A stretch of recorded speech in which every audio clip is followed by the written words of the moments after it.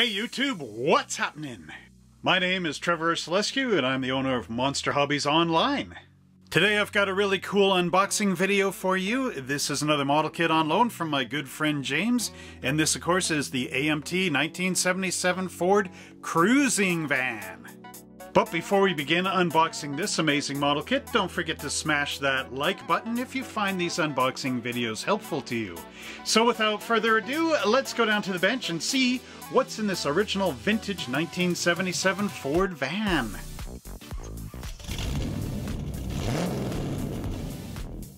Once again, we return to our great Ford dealer for 1977 as we check out this amazing cruising van by AMT. One thing that's good about this model kit is, although this is an original loan to us from James, Round 2 has just re-released this recently.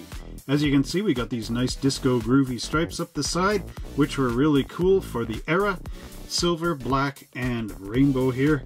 So again, very cool model kit. As we turn the box up on its side, we can see these awesome swiveling captain chair seats, followed by this rear three-quarter shot of our van, which features an opening hood, realistic hollow Goodyear tires, and a detailed engine.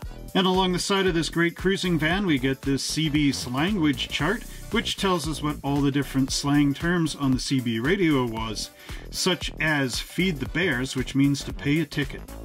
Finally, we have this side view illustration, which says that the kit features are a Ford E150 Econoline, 124-inch wheelbase, 351 V8 engine, CB radio and antennas, cruising van custom features, luggage rack, outside spare tire, rainbow stripe decal, porthole windows, and mag style wheels. So now let's remove the lid off our 77 Ford cruising van, and this is the very first time this lid has been off since 1977, so hopefully no ghosts or mice would fly out of it. At any rate, here's all our plastic components in a nice bag, which we'll take a look at in a minute. And then we've got our clear glass. One thing that was sort of sad about this back in the day is that they never actually put a bag on the clear glass. So of course you're going to expect a few scratches. There's our chrome looking nice and shiny. And then we've got these two-piece tires again. Very popular back in the day. As well as our decal sheet, which we'll take a look at the end. And our instruction sheet. Are you looking for great model kits but just don't know where to find them on the internet or wherever? Well, why not check out our great channel at www.monster-hobbies.ca and see what model cars we have for sale for you. I'll leave the link up here, and don't forget that we ship worldwide. So now let's return to our video. The 1975 to 1991 Ford van was actually the third generation of Ford vans, and here in our first panel we have that engine. I did some research and this turns out to be a 351 Windsor motor. So here we've got our right and left hand side engine block with the standard transmission molded in place. There's our oil pan, our front timing cover, oil filter distributor, belts and pulleys, alternator, fan, right and left hand side exhaust manifold. There's our cylinder heads, our valve covers, our intake manifold, carburetor, air cleaner with the air cleaner intake separate, as well as this oil filter pipe up here. They're just showing the extra valve cover on this side. And then we've got an upper radiator hose. Panel 2 shows our rear suspension going together, and here we have our differential as well as two leaf springs. We've got a nice full frame going on here with cross members being glued into place, as well as an exhaust and a fuel tank, shock absorbers, and then we have floor cross members as well. And this all goes down on this nice chassis pan. Panel 3 and 4 show our front suspension and the front end assembly. So what we have here is shock absorbers, and then we have all these elements to make up our front suspension, including the crossover front axle, which is really cool, as well as front disc brakes and a tie rod. Now our tie rod gets connected in the panel 4 with the steering box and column. Then we get this sort of little sub front end that goes on. Our master cylinder and brake booster will all go in, as well as the heater blower, and then our assembled engine will pop up underneath, hooking up to the drive shaft. Panel 5 shows our chassis final assembly, and here we assemble on the rear bumper, our wheels and tires, and as you can see this one has a retainer clip that pops in, so be careful there on how you glue it together. There's our radiator. The cap goes on up underneath because this is upside down. windshield washer jar, and a battery.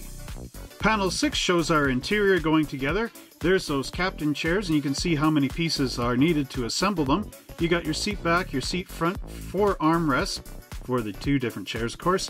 And then we have this base and the swivel mount down below. Here's an air vent which pops into place. Steering wheel, steering column, dashboard, and our CB radio. Then we get into panel 7 down here with our body, showing our glass going in from behind. And then we've got a nice spare tire mounting bracket here, our spare tire, our rear clear window going into the back of the body, as well as our red taillights.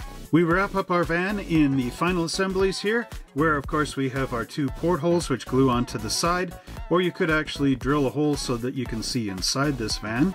Here we have our roof rack, which is an optional item being dropped on the top, as well as our hood going in place, the front grille, front bumper, and license plates, and then our 2 side mirrors and your choice of CB antennas. The location is optional. Here we have the body of our Ford van, and what's nice about it is the engine bay having a very long hood in it. Now the Chevy and the Dodge vans of the era had very short hoods and most of the engine was inside, but with the Ford the engine was actually moved forward a bit, giving the passengers more room up front. Now we can see this is a nice kit. We have the Econoline right here on the sides, spots for our turn signals to go into. Very nicely done. The back looks correct with the Ford stamped on it. I do believe this body is actually warped. Hey, look at that. Must be sitting in there for so long, who knows. Anyway, hopefully we can straighten this out when we put it together. Up front looks good. Lots of nice detailing on the roof here with all of those. And then here we have our door handle and the fuel filler cap, or a gas cap actually. And overall, I mean, this looks really good. It's just too bad it's got that warp in there. The next item we have is our interior floor and chassis pan. Now as we can see here, AMT decided to put the door panels up the side, but then make nothing along these sides, which I do believe is pretty typical for this van. We do have our gas pedal and brake pedal here, which of course is for an automatic style. Maybe I got the transmission wrong in the instructions. We'll take a look at the plastic. But these are molded into the carpet in place. And then of course we have our center console right there. I would say the detail on here is really nice though. No mold marks on the inside, but I do believe there are some underneath, which of course you have to sand off or get rid of with your number 16 hobby blade. And again, though, it is nice and it is good. These are on the bottom and are easy to sand off. Here's a little mechanism part for the opening door. And again, as you can see, there's nice texture in here and overall it looks very, very good. There are some mold issues along here which will have to be sanded out. I think you can see them. There's sort of like little buttons that are standing up here and in the inner wheel arch in the back. Not so bad on this side. Overall, though, I think this is very nice and very sweet looking. Our next parts tree includes that amazing 351 Windsor motor, and as you can see, there's our cylinder heads, intake manifold, exhaust manifolds, timing cover, fan, oil pan, battery, valve covers, belts, and the goodies. Air cleaner, carburetor. Now this has the automatic transmission. It just tricked me into thinking it was a standard because it's smaller, of course. But yeah, definitely automatic. There's our 2 CB antennas and our spare tire and mounting bracket, as well as our CB radio, good buddy. But as you can see, for the vintage, the detail on here is pretty nice. Very well done, very nicely executed. I like the little top detail on that air cleaner, typical of the Ford for that era. And again, very nicely done. Here we have our parts tree, which contains our frame as well as all the cross braces and our exhaust system and our brake system. So again, we can see just how nicely this is done. There are some sink marks along here which will have to be filled if you want that perfectly excellent looking frame. But overall, again, mold marks are up where you can't see them, which is nice on this kit. Very good. I always like when they get hidden naturally. But yeah, there it is. And here is our next parts tree, again with a warped piece. And that, of course, is the front engine bay up under our hood, which is pretty sad, actually. But again, the old kits, it's hard to know what their processes were. Here we have our differential in 2 pieces. There's our rear leaf springs, as well as our tie rod and our steering column from inside the van. There's our oil pipe, the steering column that goes through the firewall and everything. There's those front brackets, our disc brakes. Then again we have our shock absorbers and that crossed wishbone front suspension. There is our heater, the radiator, and then our dashboard and our drive shaft. Now take a good look at that dashboard. That looks exactly how these vans were back in the day. I had a friend that actually had one. They were all pretty cool. Here we have our final whites parts trees for our cruising van. And as you can see, there are a lot of good interior details on here, including our captain's chairs and the armrests, as well as the swivels, our steering wheel, the hood, the retainer clips for these wheel backs, and then our radiator hose. And here we have the luggage rack, as well as our fuel cell. Now looking at this parts tree a little closer, you can see the nice upholstery pattern on our captain's chairs there, as well as our nice Ford hood with the big lettering. Now if we turn this over, you can see that on those seat mounts there are some big mold marks that we are going to have to get rid of with our sanding papers and hobby blades. But overall, again, this is not a bad looking kit and the parts are pretty decent. Right on, right on. And here we have the sparkling bits, which again are not very much for 1977. Chrome was becoming sort of passé at this time. But here we have the nice grille with the single big headlights in it. A little bit of a black wash will pick that up. There's our custom wheels, again sort of like those Magnum 500s. And then here we have our two bumpers and our side mirrors.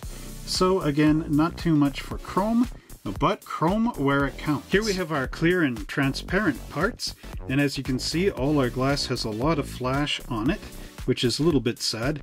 There's those porthole windows, as well as our rear tail lamps. Now just bringing up this glass here to the camera.